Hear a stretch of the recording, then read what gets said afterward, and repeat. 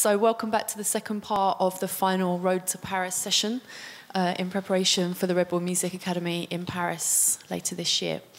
And our guest right now is someone we should give a very big welcome to. This is Gilbert, the guy behind the incredibly influential Versatile Records, and someone with kind of 2 decades worth of influence in music.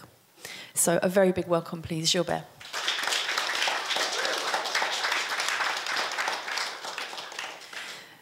So can we start by talking about Versatile Records, the label you started and that you've been running for 18 years now? Yes, we can, yeah. Thank you. Merci bien. Where would you say your label is right now? Because the label's developed a lot over time, hasn't it? Yes, it developed all the time, and I kept interesting into new music, and basically that's the music that kept me interesting into releasing stuff. So I try to get myself entertained with some new stuff and also discovering some new stuff and try to relate them. And I called the label like that because my vision of music was as one part, and I didn't want it to be to release one kind of stuff. So the first 2 releases we had were quite big into what they call the French touch, some kind of filter disco stuff. And as a first release, I made something different just to show to the people I wanted to release some different kind of stuff, which is sometimes an advantage and sometimes a disadvantage because people don't really know what to expect, which I like. But this French touch you mentioned, which I think generally in the UK we called French house, the late 90s into the early 2000s. You were an important part of that world. You released early records by Daft Punk, Pepe Braddock, all those guys. But what you're saying is from the very beginning, even though it might have seemed like part of this musical world, you always wanted it to be broad and versatile. So what's the question? Is that the case? that right from the very beginning, even though it seemed very much associated with one type of music, that the intention was always to be broad? Yeah, because it just happened like that. I don't know why. We discovered some kind of funk or disco record, and also I think music is very related to technology. How music sounds is related to technology, and at that time, so it was '96, was the sampler stuff and with some filter, function. And basically, I think we all had fun with this at first in a very naive way, and that's how it came out. Yeah. So before we kind of go back in time and talk about that era, can we hear something from the label right now? One of your more recent releases, maybe? Yeah, I can play you the Etienne Jaumet. Yeah, okay. Thing. So maybe for people who... We can talk about it afterwards.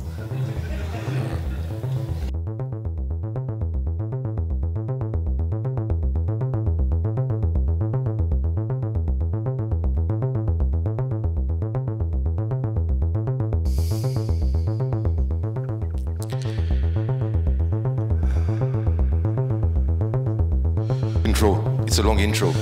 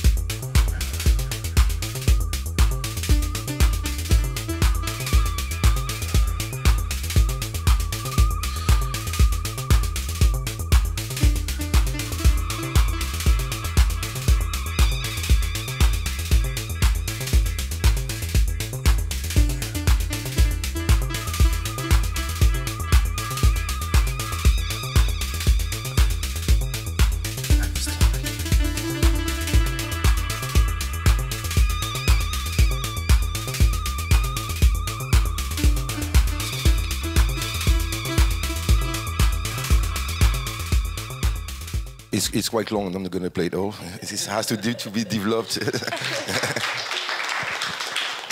Actually, like Jaumet, it's a funny example because this guy doesn't come at all from the dance music scene. He comes more from the indie scene. And he doesn't even work with a computer. He sequences everything. He has an 808 drum machine who gives the clock. And this is his second album. But the first album, I asked Carl Craig to produce it. And when I came to him, I said, yeah, I play the music to Carl. And yeah, he's up to produce it. And he said to me, like, who? So it's really, he has an approach of the music. It's not very on that track. It's just more like kind of techno thing. But very... yeah, very unique, very particular, and not coming at all from the dance music. So on the label, basically, it's a group of people who all really into music, but all of us, we come from a different genre, different kind of stuff. But we all fit together, luckily. So we had Ivan Smag on the couch yesterday, and he was talking about how in France there's often a very big separation between the kind of tribes of music, maybe we were talking about before, and that if you're in the kind of more rock or indie or guitar-based side of things, you're just rarely going to be interested in like what you might broadly call dance music. Is that still the case in France? No, not at all. And even for a long time, it was very difficult to get some big DJ to come in Paris, and the night scene was a bit slow for quite some time. And since the last 4 or 5 years, it completely changed into something very heavy. We have some very big parties and also some kind of collective, like it make me think like back in the day in the rave scene, like some kids from 20-year-old take a venue somewhere a bit illegal and have 2,000 people there. So, and it tends really to mix now. So these raves that are happening in France now, sorry, these big parties that you're talking about in a warehouse, are they happening in France now? Yes, they are. Yeah. So can you like paint us a picture? What kind of things are happening in these parties? What music's being played? All kinds of stuff. Like at the moment, it's mainly house music because there is also funny to see this big 90s house revival. So yeah, it's mainly those kind of stuff. Also, the funny thing is sometimes the DJ are completely unknown, and you have a lot of people to go there. I think it's also a response to the clubs where the drinks are very expensive. There is many rules, and for a kid of 20, maybe he doesn't have like 12 euros to buy a vodka or whatever. So there is much cheaper, and there is a good sound system. There is much more freedom for everything, basically. So I think that's why it's booming right now. And is there any overlap with the hip-hop scene in France? Because there's a huge kind of hip-hop world in the country. Is there any kind of overlap between those two worlds? Yeah, but it doesn't interest me much because with the difference of the United States, for example, when they produce hip-hop, they really properly produce it, and I really like how it sounds. It's a bit also futuristic, and production-wise also kind of lesson. And where in France, I think the hip-hop guys, they just want to make some hits, and the way they produce music doesn't really appeal to me, at least now.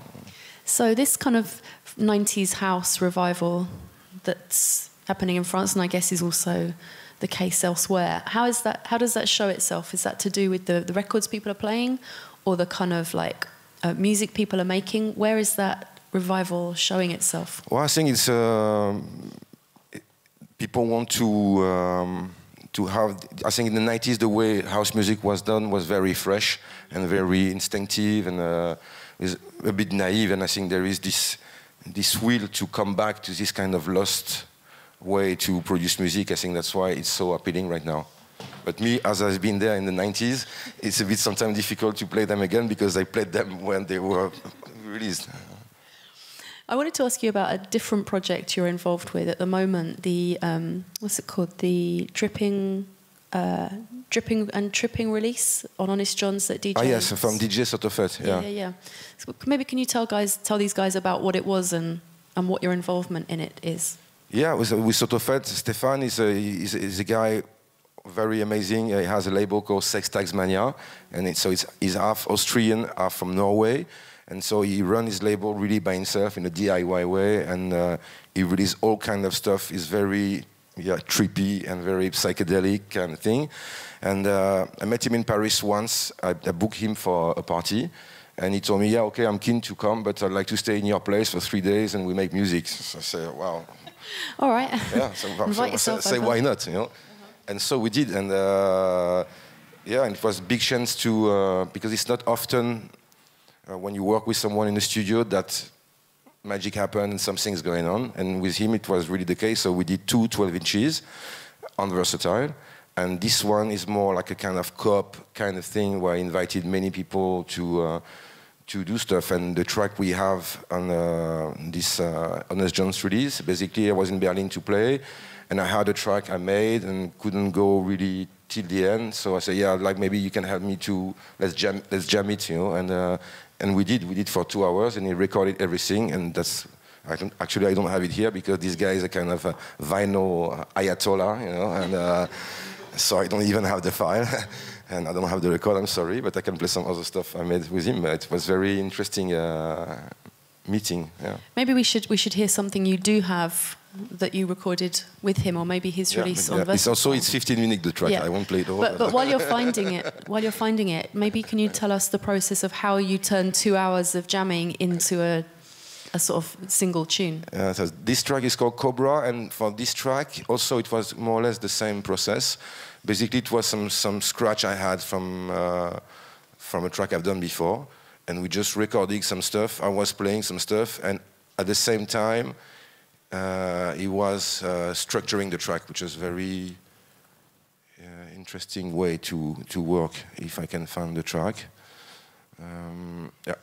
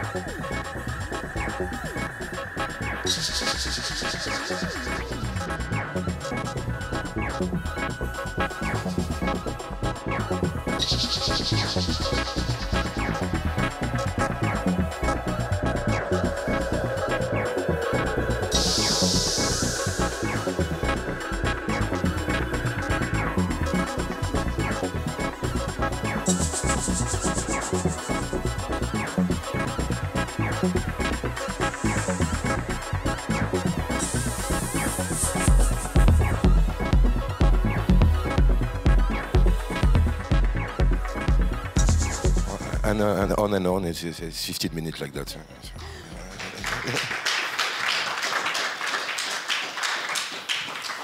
So when you jam for 2 hours and you have this kind of recording of what you're doing, how do you then turn that into 10 minutes or 15 minutes of music? That's when the difficult part, at least to me, comes. That's why I like to work with other people, because I like to have idea recording stuff. But Stefan is very good to get focused, and as you said, like it's also very important when you do something to achieve it and to finish it. And it's, I think, yeah, it's the most difficult. And as you said, a good track or any idea counts the first 10 minutes.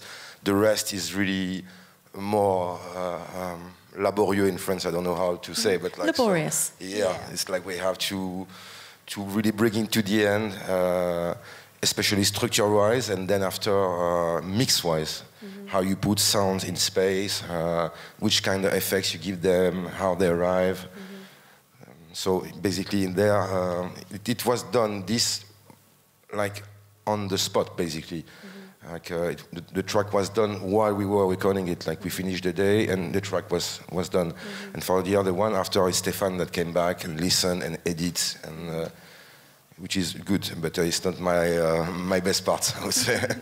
So for you, really, the creative process is mostly about just kind of doing it, capturing something, and then finessing it afterwards. Yes, and the process really changed to me since I started to do music, into sitting in front of the computer and look at cubes and repeat parts and stuff like that, into now like more jamming the track, record it, and sometimes can jam it for 1 hour or two, and then I prefer to edit after that. So I really have the vibe of me like moving some faders, sending some effects on the mixer, and kind of, yeah, more like a kind of live feel into the production. So you've worked with lots of different people. You worked with iCube for a long time as Chateau Flight. You've collaborated with lots of different people. What for you is the hallmark of a successful collaboration? You mean till now? I guess I mean, how do you know if it's going to work? I think it's evident in a way. When in the studio something is good, and it's just evident. That's why sometimes there is when you work with some people, there is some ego.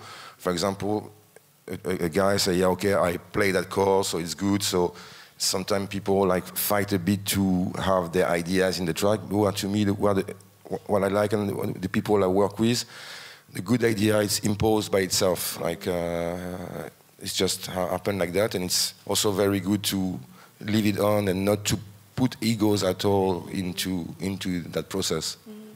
I guess some people here might already be working with other people, or maybe they're working by themselves and haven't yet started collaborating. What would be your advice, maybe, if you're at the beginning of that experience? How do you go into a collaboration in the right way? Well, just leave the idea, even if it sounds crazy, even if it sounds weird. Just let it go, and don't stick to anything. Just have fun, basically. It's about to have fun in the studio. That's it. So the Chateau Flight stuff, which we just mentioned, is kind of on hold at the moment, isn't it? Because you and iCube are both doing separate things. What's he up to, and what are you up to? With iCube, at the moment, it's we collaborate for a very long time, and after a while, Nicolas iCube, he wanted to get back to his own stuff, and he also moved from Paris to Roma, so we had a kind of break, working together. So the latest stuff we released was a Terry Riley cover project, and yeah, we still want to do some stuff, but it also allows me to do other things. Also, him to produce his M Mega Mix album was released last year. And yeah, now he's really the guy. I can play you some new stuff. He's really on fire, basically. Like yeah, let's have a little listen. Yeah, okay.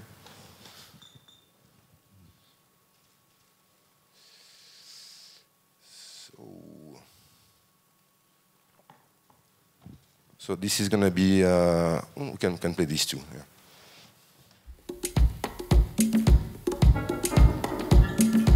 So it's a beat track. There is no bass line. It's only a beat.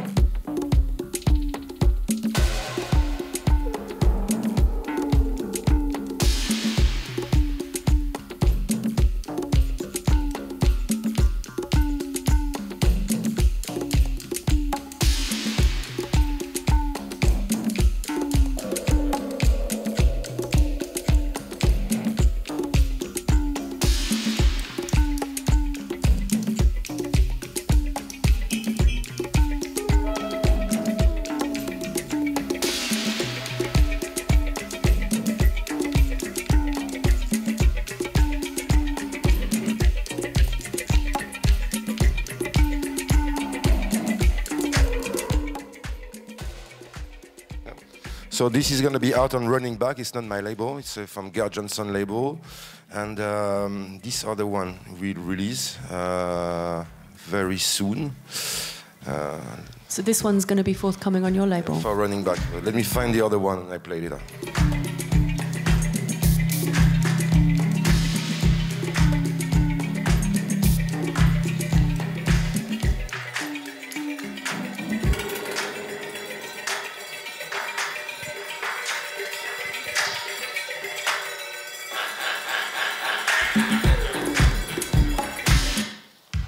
And this is the other one.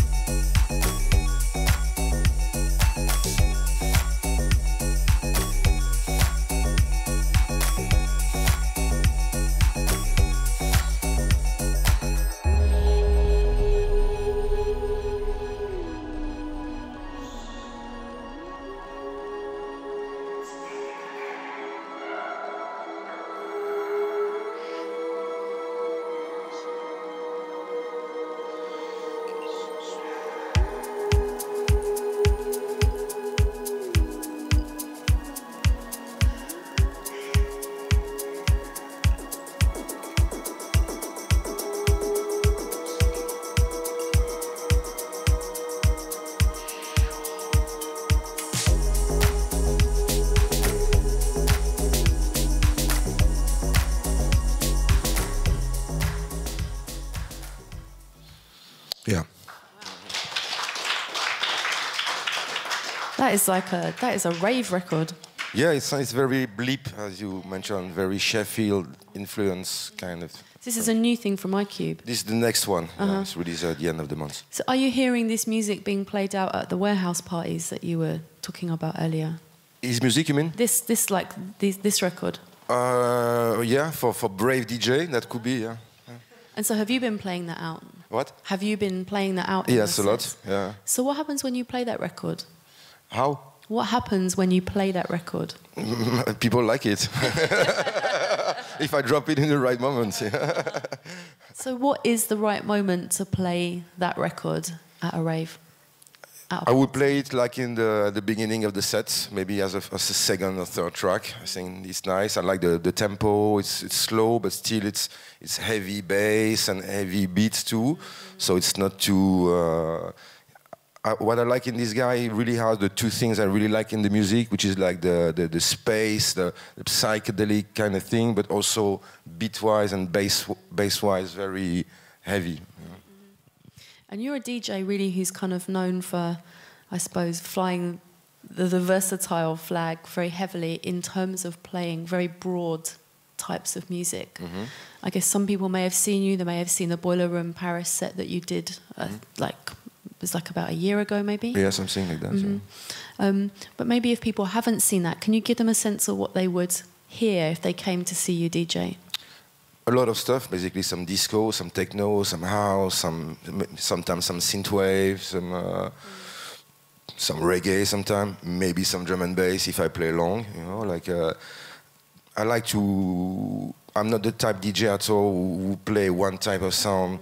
It's something I don't know how to do, like to make some very slow building and then some breaks. And so me, I like the accidents. I like to bring people everywhere, and which is sometimes difficult because as a DJ, it requires a lot of energy to get the people, and sometimes you can lose them when you play the wrong tune. But yeah, that's the way I have fun playing. Otherwise, I think that would be depressing for me, like to not to do that. I know that you play all over the place. I know that you played as part of the closing parties for the Trouw Club in Amsterdam, which is a kind of very famous Dutch club, a kind of dirty old warehouse. But I thought it was quite cool because rather than just having like a closing night, they had like a closing season almost, didn't they? Where they asked everybody who'd played at the club to come back and do their final Trouw set. What was yours like? Me, for the first time, I played in how many times? That last time I played downstairs, which is very filthy and raw and dark place, which I like. Because upstairs it tends to be very also formulatic kind of music with basically some beats, some breaks, some stab, and some beat again. But downstairs you can really play whatever you like. Plus, as a DJ, it's great because the sound system is amazing. They give you the choice of the mixer.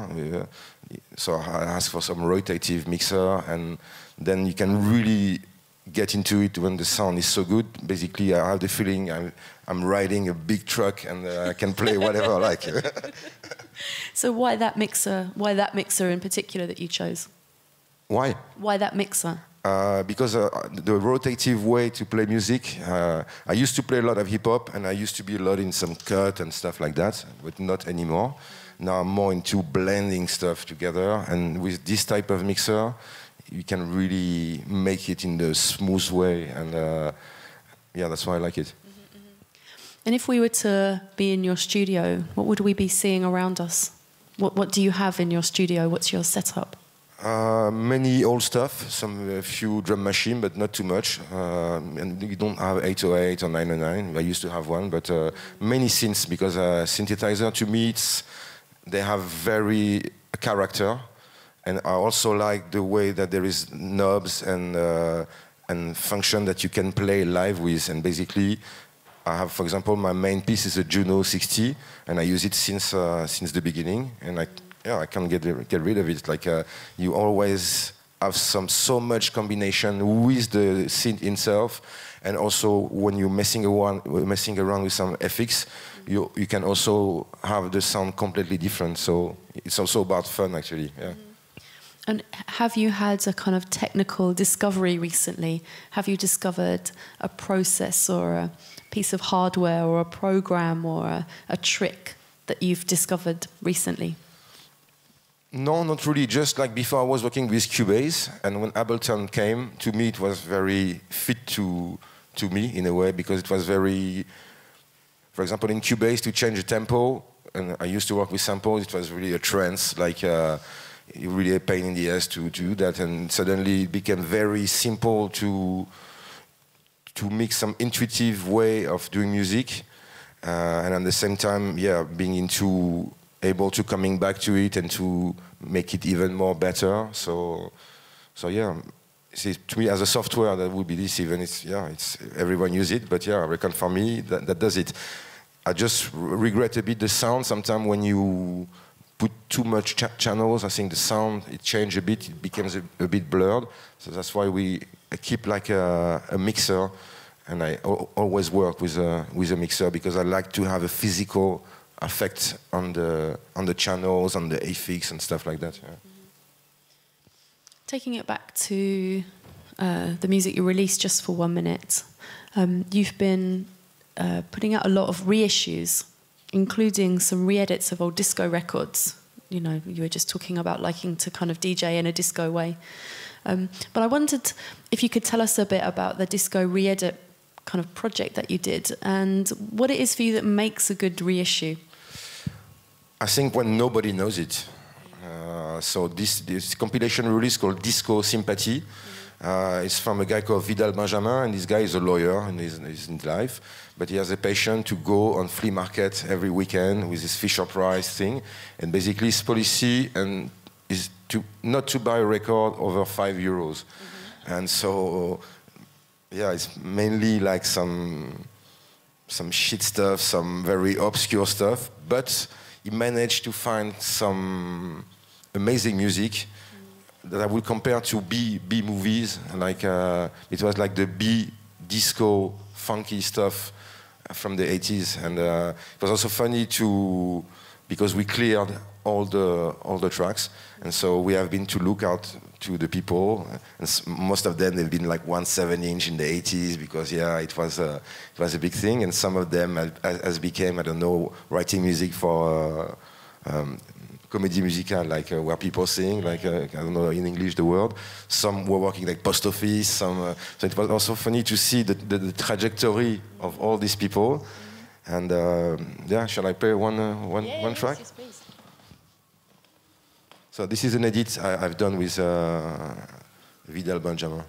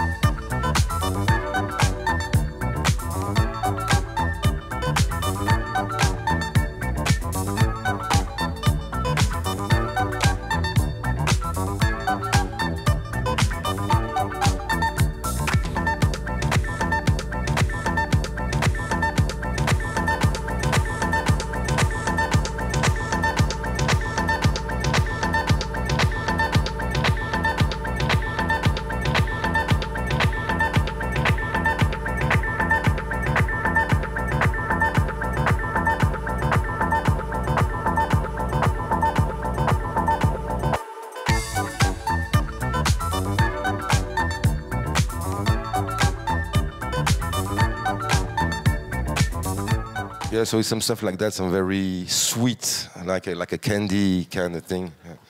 So was there quite a pop aspect to a certain type of French disco then?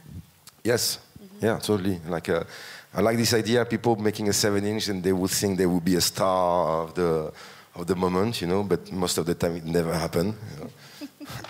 So it's a kind of, big, like untold story of the French culture in a way. Yeah. And so these guys, when you said that they'd ended up in some very different places, working in the post office or actually making music, was there any particular story that really stood out for you about how they responded when they were contacted about this project? Yeah, most of them were amazed, like, why I have done this 20 years ago, and I think it was And we made a release party, and actually we invite some of them, and it was really touching and very fun. And now I have this guy called Johnny Resch, and I think it's his real name. So he called me and I said, yeah, please send me some more. Maybe he could be played in radio in Cannes and stuff like that. So yeah, they're kind of into it, yeah. And it's quite different from the other reissue that you've done recently from the guy from former Yugoslavia. This is not, I can play some, but it's not, this is the next project. And that's what I like to run my label, because basically I can do this and I can reissue. So this Rex Illusivi, which is completely a different story. So this guy has been introduced to me by Vladimir Ivkovic, which is the resident DJ of Salon des Amateurs, which is an amazing club in Düsseldorf. So if you go to Düsseldorf, go there. It's probably like the third of the place, but they play the most crazy, odd music ever. And this guy is really like serious collector, and so he found this guy called Rex Illusivi, who basically made music all his life, but never released almost nothing. And he moved to Brazil in '92, and he died in Brazil in '99 in the fire of his studio. And he just released some Bebel Gilberto thing, which was like a big thing in Brazil. So basically just arrived to make something that worked. And after the release party, went to the studio and trying to get stuff out of the studio in the fire. He just died there. And so Vladimir made this long work to been to Belgrade to meet his mother, some friends, and ended with like an incredibly mass amount of music from the 80s to the 90s, and to me it's like he found a treasure. Like, shall we play something? So yeah, like a lost genius. Exactly. And also I actually heard a new reissue. A guy from France called Ariel Calma is also I never heard before, and so that make me wonder that maybe there is in the world some, which is very nice. I like that idea. There is some people not releasing nothing, just doing the music for the sake of it, and never get released. So maybe there is even some more people like that, which I hope. But I suppose it's a slightly different thing, but it's not too far off what Brian's, I've forgotten his surname, does with Awesome Tapes from Africa. You know, finding something that was very small, very local, maybe not even released, and then picking out the best of this stuff and representing it back to the world. It's actually a kind of totally modern type of digging, isn't it? Yeah, and especially with an amount like this, and especially the world is dead. And so, yeah, it's a very strange story, actually. Is there anything we can hear? Sure.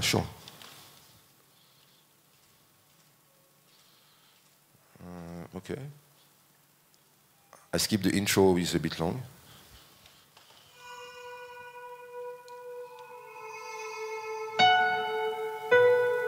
Let's keep it.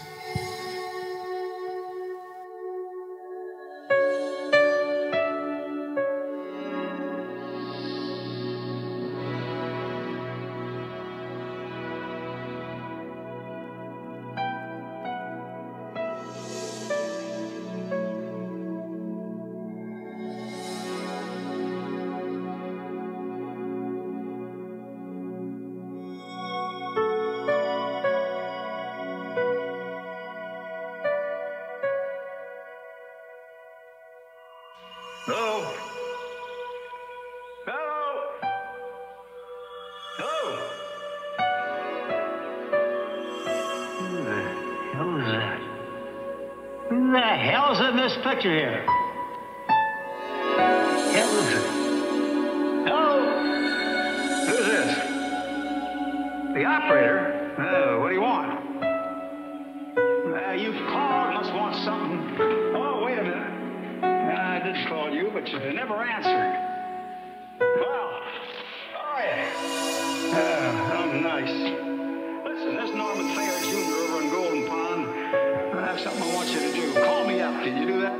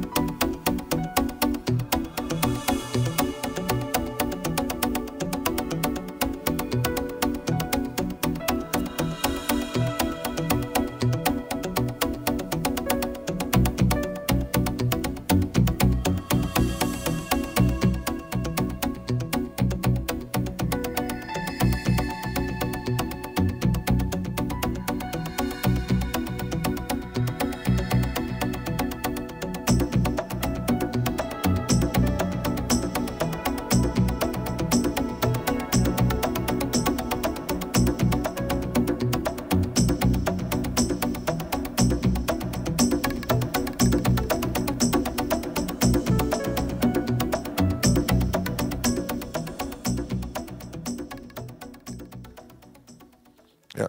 Wow, that's wild. And I also really like I can hear the process he's doing the music. It's also mixed. This guy has I think he learned the music in the kind of high school of music, but also keep some like you don't know the concrete music. The way they do is the recording. I don't know. You throw my glasses on the floor, it makes some noise, and it mix all together with the music. I think it's a big mixture of many things, and it's very rare to see an artist on such a long period to use a lot of different gears, but the music sounds him. And me, that's my main thing to sign people, for example, on the label. We are not so much.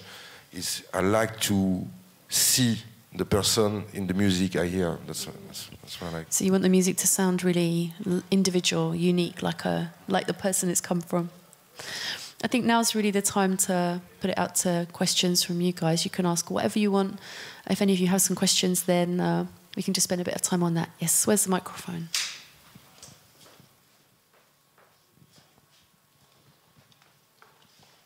Hello, hi. So I just wanted to say, for you, who's the most exciting musician or DJ or producer to come from France at the moment? And what's the most amazing song that they've made that you're really into? What's the main... Sorry? Oh, sorry, that was two parts of the question. The first one, who's the most exciting musician, DJ or producer to come from France or that is in France at the moment? And what's their best song? Yeah, I'm very bad at that. Sorry. Yeah, there is a very interesting label called Antinote. It's some young guys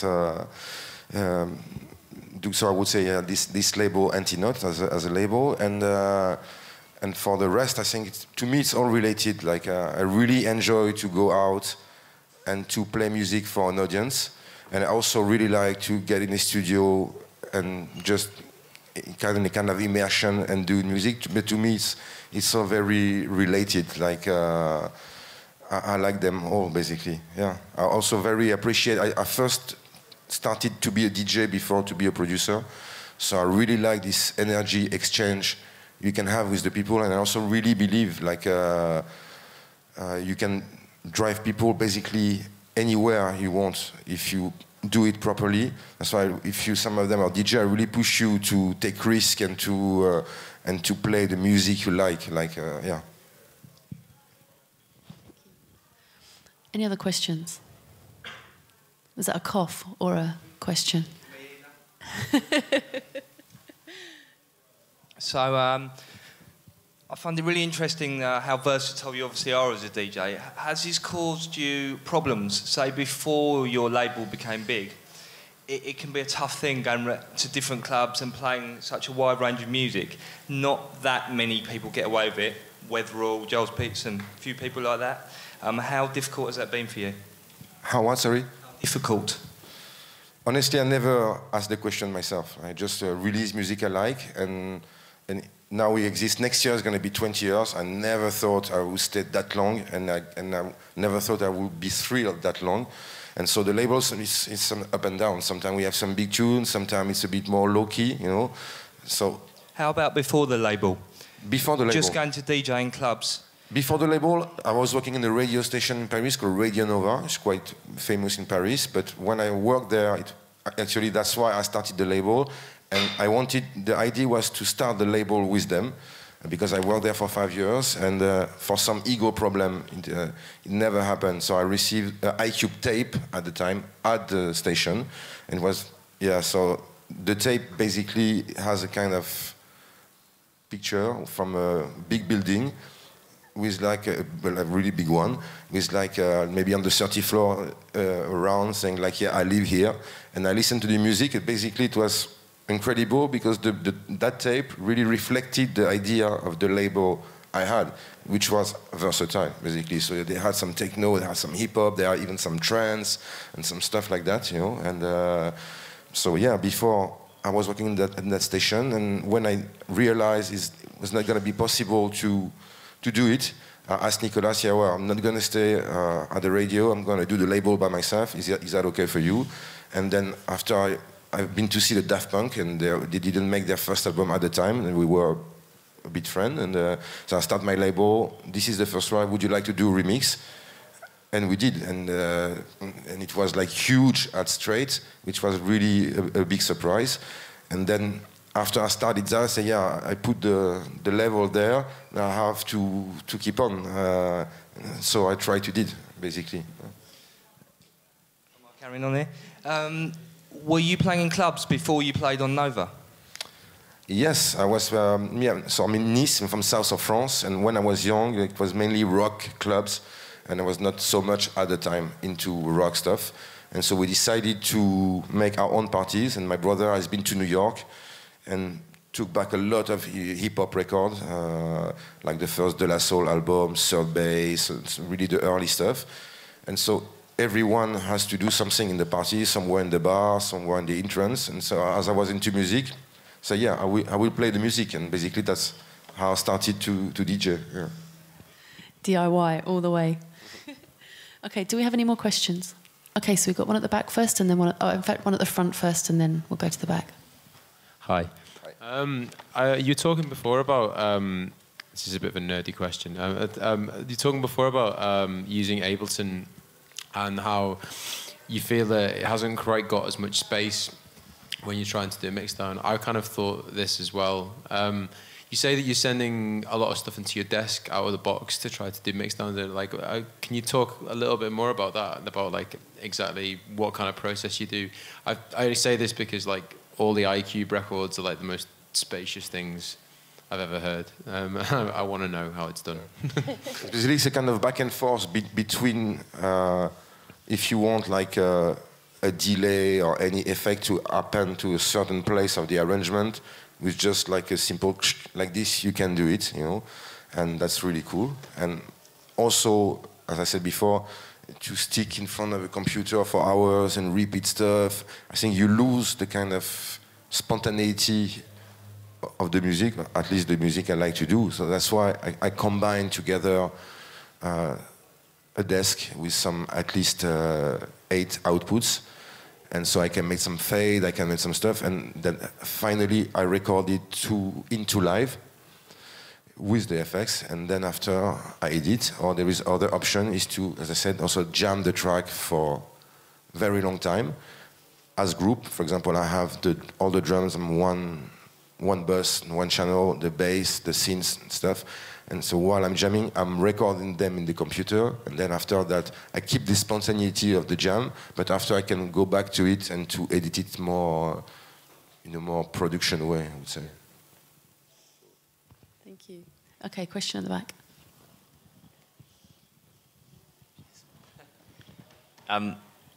There's a quote from Theo Parrish that really resonated with me about so this thing about you need to collect records for 10 years before you can really present them to other people in like a meaningful way as a DJ, and kind of, you know, there's so much emphasis on newness and new artists and things like that. Given that your label has been going for such a long time, how would you say your taste has changed over that period, and how would you say it's for the better or for the worse? Definitely for the better. I mean, I think more your mind is open to music. I think to me the best it is for yourself, and if you're producing or do any kind of artistic work, it's great. For example, when I started to make music, honestly, someone like David Bowie, for example, say, what the fuck with this guy? It doesn't touch me at all. Or like New Wave, I remember I was like at school and I saw those people dressed in black. So, look very, me, I was listening like funk and jazz and mostly black stuff. So me, my evolution was very from the black stuff to, I wouldn't say the white stuff, but because to me it's all about funk, basically. But yeah, definitely more sensible to some music I never thought I would, and it is because of the artists of the label. We are all constantly playing music one to another. Yeah, I discovered this, you heard that, and that's also to keep on doing the label that keeps me very entertained, and I definitely need that. If I wouldn't have that, I would stop straight. Thanks. Okay, any any final questions coming in? Okay then. In which case, please say a very, very big thank you, Gilbert. Thank you.